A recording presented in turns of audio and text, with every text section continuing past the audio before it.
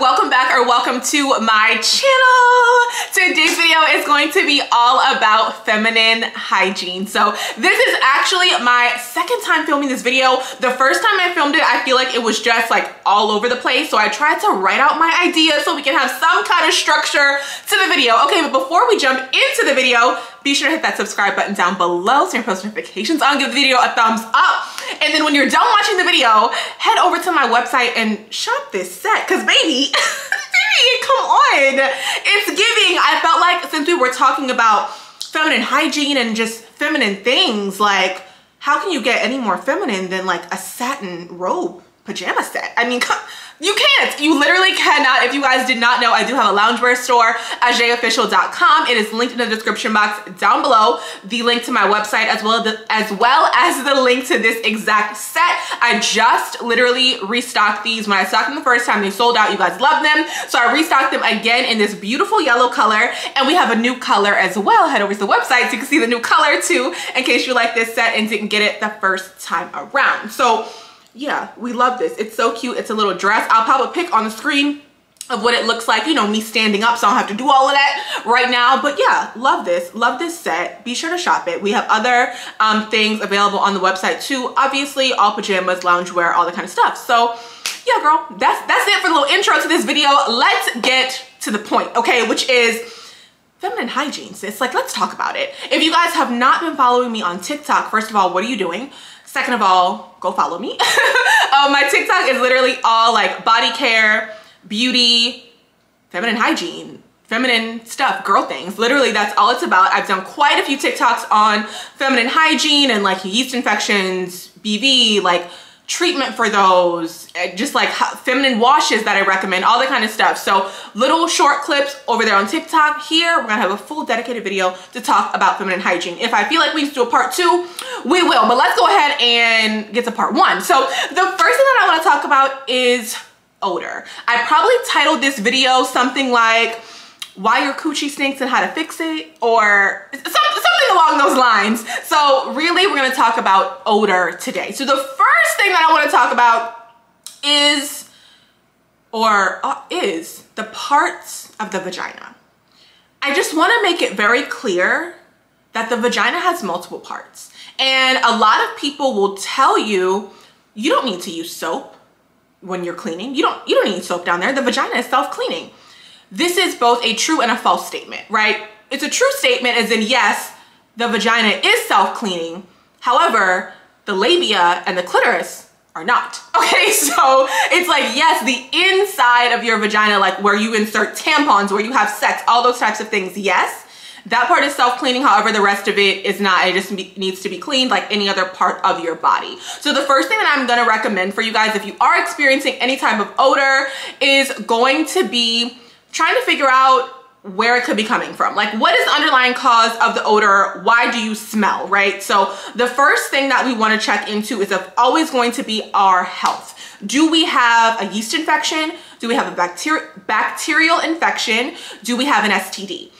Those are going to be the more serious things that you're going to want to figure out. Is the odor coming from this first before you start looking at just other regular things that could be going wrong, right? So you guys, it's very important to go to the doctor. It's very important to have a gynecologist. It's very important to go to your gynecologist every single year. It is an annual thing. If you are on birth control, I'm sure you go every year because you wouldn't be able to get a new prescription without it. But if you're not on birth control, I will tell you guys personally, I am not. I haven't been on birth control, has it been 2 years? Maybe since I've been on it. Like, I was just like, okay, I'm done taking birth control. And I just like stopped. But by the way, as a personal thing for myself, I'm also celibate. So I don't have to think about like, oh, am I gonna get pregnant or anything like that, because we don't do that over here. So basically, yes, it's super important to go to your gynecologist every year and make sure that you're keeping up to date, because you don't know what's going on. And a lot of the times women may get like an STD or something like that, and they don't even know that they have it, because a lot of times your STDs don't have any symptoms.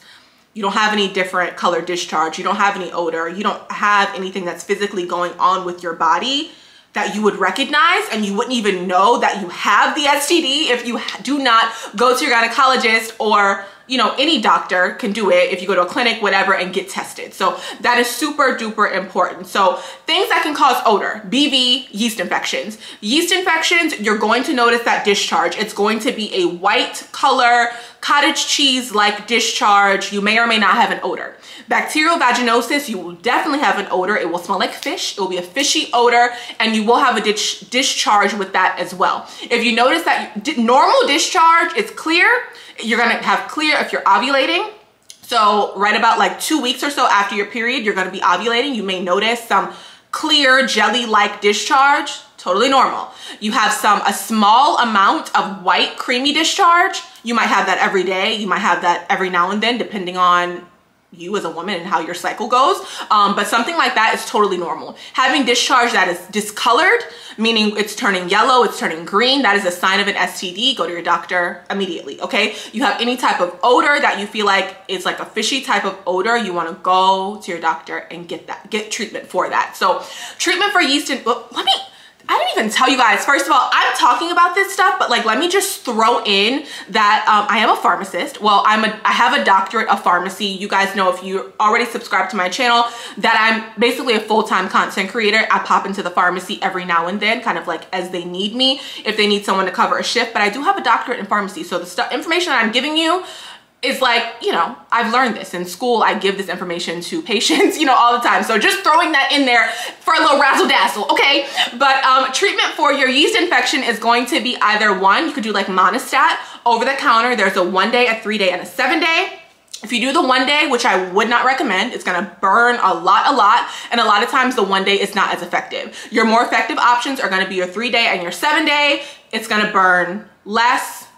If you use it over, you know, the 3 days or the 7 days, you're more likely to get rid of the yeast infection altogether. That's what's available over the counter in the United States. If you don't have that, you would have to get a prescription for it, which would be fluconazole. I personally will probably just go to the doctor and just get the treatment, or at least call the doctor and let them know what's going on and have them just go ahead and prescribe the fluconazole, prescribe that prescription medication, and just go ahead and get that and be done with it, you know? If you don't have insurance, if you know, for whatever reason are not able to do that, your next best option is going to be the Monistat. Now, for bacterial vaginosis here in the United States, we do not do antibiotics over the counter at all whatsoever. So you will have to get a prescription to get treatment for bacterial vaginosis. There's really no other option. And then of course, with STDs, you're definitely gonna need a prescription for that as well. There's nothing you can do over the counter for that. If you do experience any type of itching, you can get Monistat.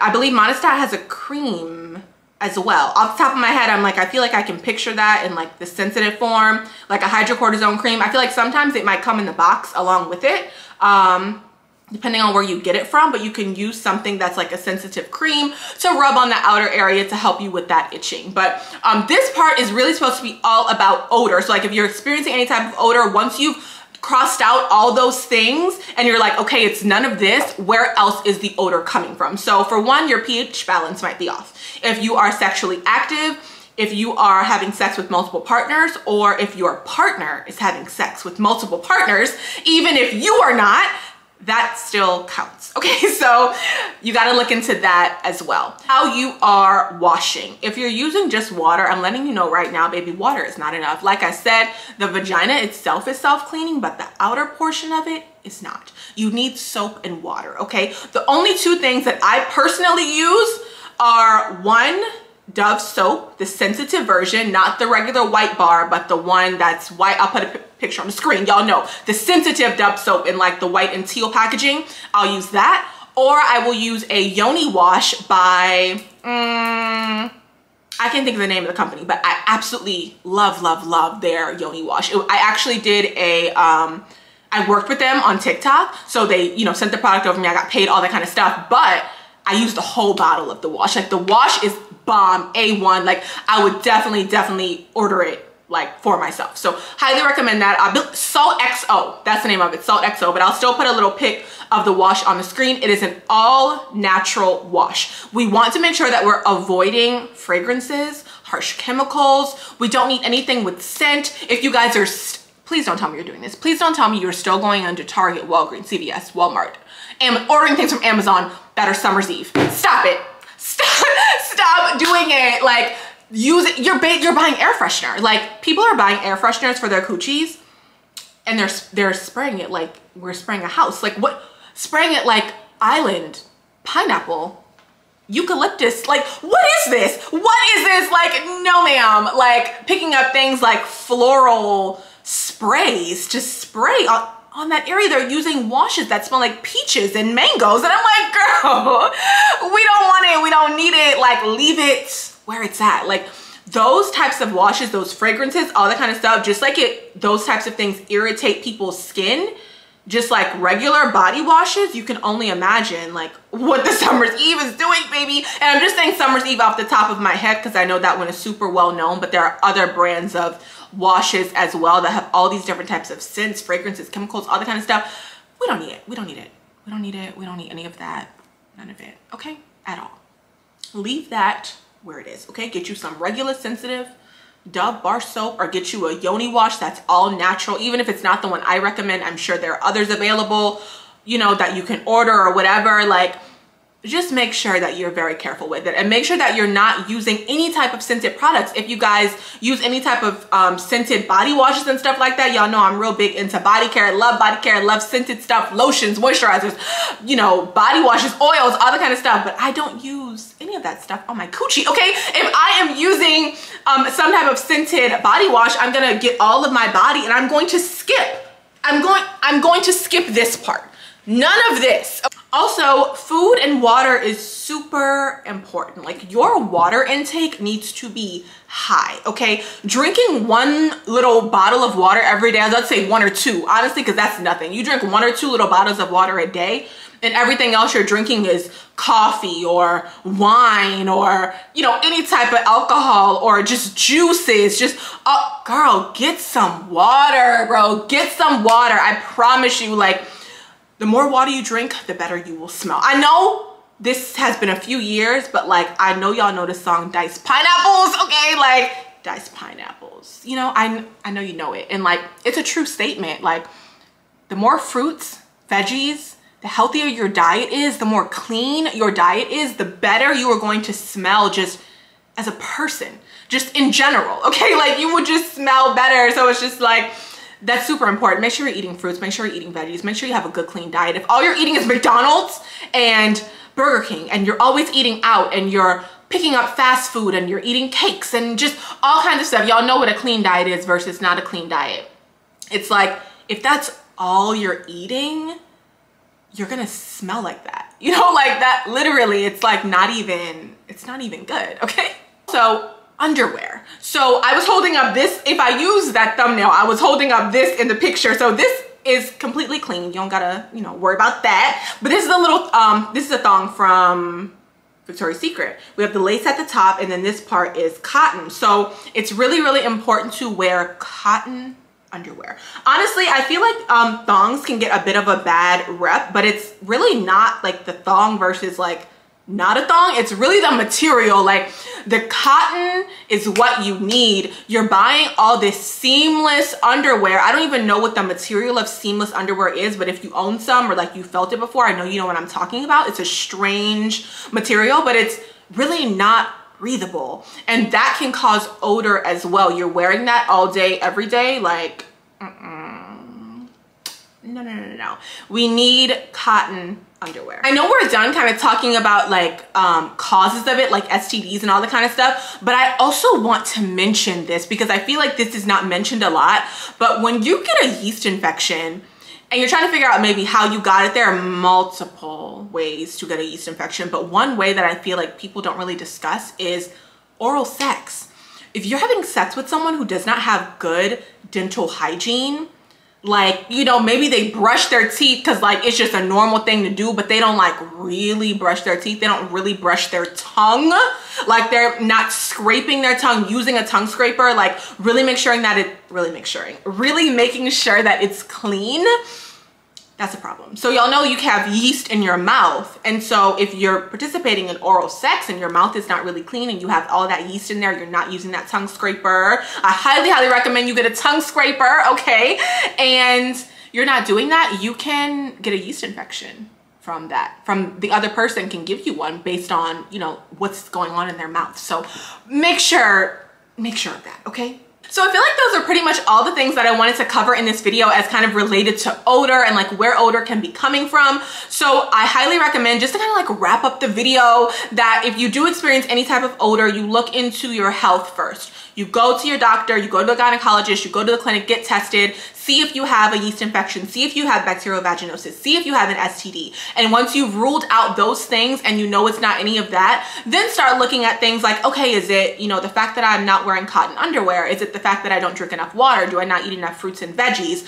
Is my pH balance off? Using soaps or like things with fragrance that are, you know, harmful, that are throwing off my pH balance. Maybe I need to switch soaps or something like that. So yeah, I feel like those are pretty much all the points that I wanted to cover. I would love to do a part 2 of this video. I would love to make this like a series and talk about all these types of things, because I love like girl chats and like talking about stuff like this. And I feel like since I do have, you know, a doctor of pharmacy, I can give, you know, a little bit of something. I could, you know, give a little bit of tea on these topics, and we can expand on this stuff a little bit more. So yes, that's gonna be it for today's video. Let me know if you guys have any questions in the comment section down below, and I will definitely get back to you guys, or maybe we'll even be filming a part 2 of this video and talking about some other things.